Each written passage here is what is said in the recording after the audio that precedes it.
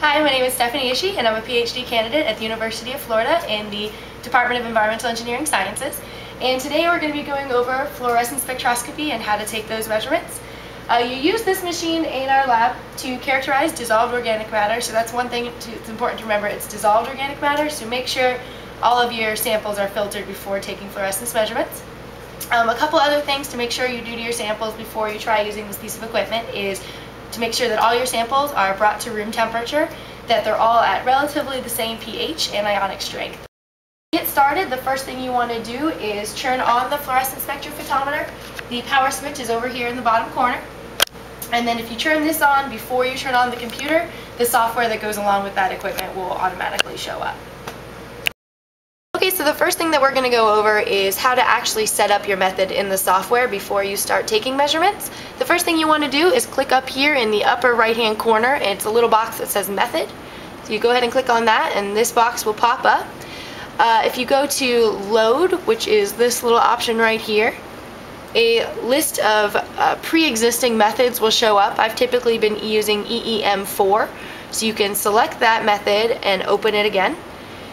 You can either use that method as it is, as I've set it up, or you can go ahead and edit it. In order to edit the method, you'd go over to this second tab, which is Instrument.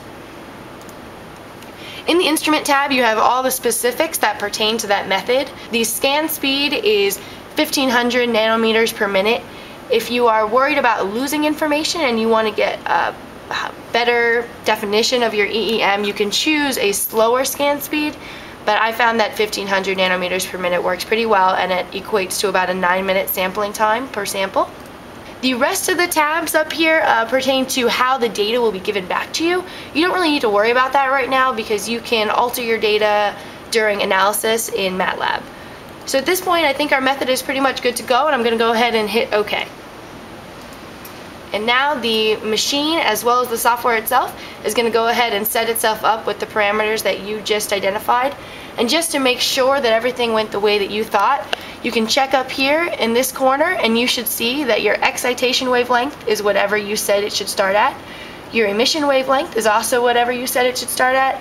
And then your two slit widths are designated. So now that your method's all set up, you can go ahead and start taking fluorescence measurements. The first thing you want to do is find the cuvette. It's going to be in the drawer that's right to the right of the fluorescence spectrophotometer. It's in this black plastic box. When you're handling the cuvette, try and make sure that you're using gloves first of all, but also that you are touching just the corners of the cuvette so that you can minimize the amount of smudging that you put on the walls. So the first thing you want to do is just rinse out the cuvette 3 times with deionized water. Of course, after you take measurements, you're supposed to wash it, but just in case the person behind you had maybe had a very organic, rich sample or something with precipitates, it's always good to wash it out. So once it's washed out, just give it a quick visual check, make sure that everything looks good. And the first thing you're going to do is just take a fluorescence measurement of the deionized water itself. You're going to use that data to later subtract it out of your sample data.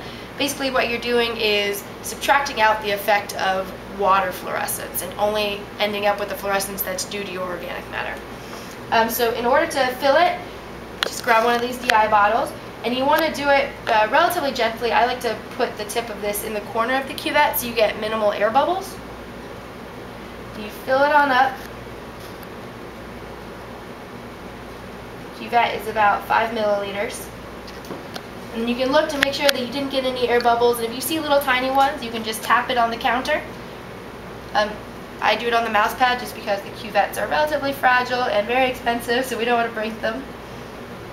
So once you're done with the air bubbles, you can grab a Kim wipe. Okay, so just grab a Kim wipe, make sure that all the water drops on the outside are taken off. And then again, because you've taken your samples to room temperature, there should definitely be no condensation on the edges of the cuvette. If you do see some condensation, it's a sign that your water samples are a bit too cold still, and you should probably let them sit out for a little longer. Alright, so no water drops on the edges. I'm then going to take the little plastic cap that's in the box and add that to the cuvette. Alright, so nothing on the edges. We just open up the fluorescence spectrophotometer, and when you're putting in the cuvette, you want to make sure that the cuvette is positioned correctly. So if you look at one of the 4 walls, you're going to see a little 3 that's etched in the top right corner, and you want that 3 to be facing you. So the 3 right now is in this upper right hand corner on this forward facing wall, and then I'm going to slip the cuvette into the little spot that's designated for it. You close the cap, and then at that point you're ready to take the measurement. You go over to the computer, and again on the right hand side of the screen there's a bunch of options, and you simply hit measure. Go. After the fluorescence measurement has completed, this window is going to pop up, and it just shows the data that's been collected. If you don't see much going on the graph on the left hand side, don't worry about it. The graph hasn't been auto scaled, so you might just have things that are not within the scale that it's currently set to. What you want to do is click over to report on the right hand side of the screen so that you can save your data for later. So you click report, and then oftentimes this error message is going to pop up, and it's okay. It just says, do you want to open the file now, and just hit yes. And then if this message comes up behind it, it's something that's titled server busy, just hit switch to. And then all that's going to do is make an Excel file show up that has your fluorescence data in it. The first things that are going to show up over here are all the parameters that you've entered into that fluorescence reading. So, in case you don't write down what method you've used or something, you've always got a reminder here showing you what you did. And then you can look down here, and you've got this very large matrix of numbers. The first row that goes across the top of that matrix is your wavelength of excitation. So if you look at this first cube over here, first cell, it says 220, so that's 220 nanometers. That was your first excitation wavelength. And then if you look at your first column, those are also wavelengths, but those are your emission wavelengths. So for example, if you look at this first cell here, that would be B32. That is the intensity of your fluorescence at an excitation wavelength of 220 nanometers and an emission wavelength of 250 nanometers. And so all of the numbers that are within those, within that row and that column are fluorescence intensities. Is just save that file. You can save it to a file folder that is your initials. So for me, I'm going to go to SI, and then I'm going to save that file based on the date and the fact that it's a DI sample. Alright, so now that your DI sample has been measured and you've got the fluorescence data saved, you just open it back up and take your cuvette out and dump out your DI water into a waste bucket.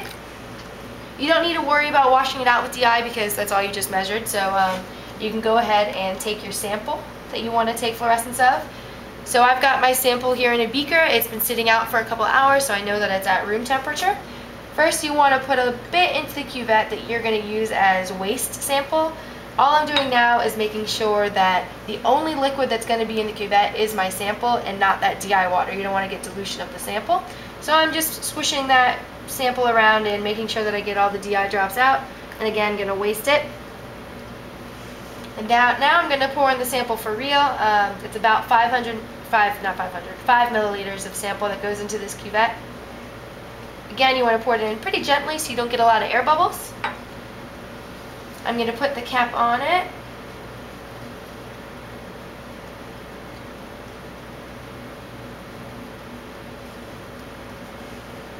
And I want to wipe off any drops that I got on the outside again.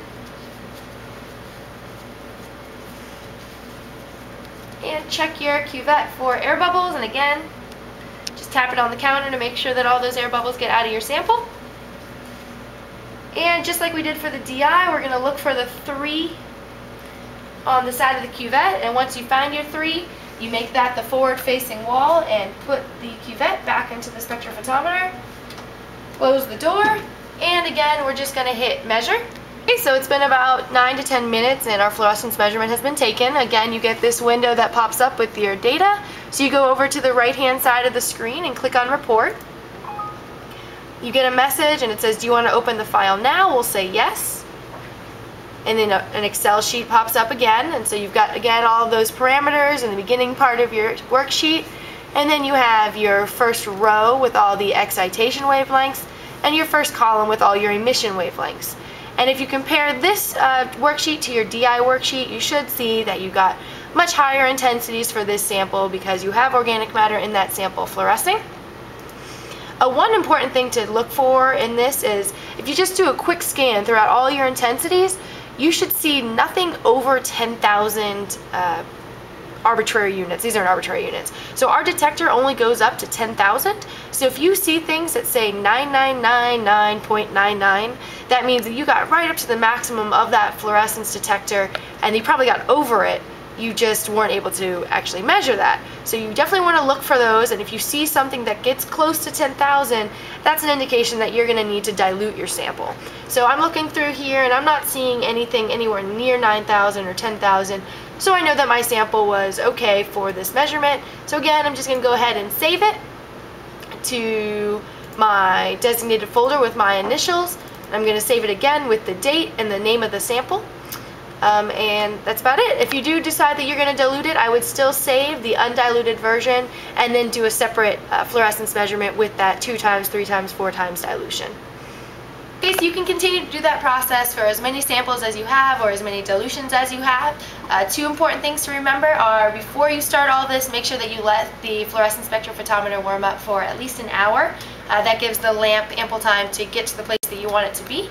And then when you're done taking your measurements, make sure you turn it off as soon as you're done, because the lamp time is relatively precious. I'm Stephanie Ishii, and that's What Are We Up To?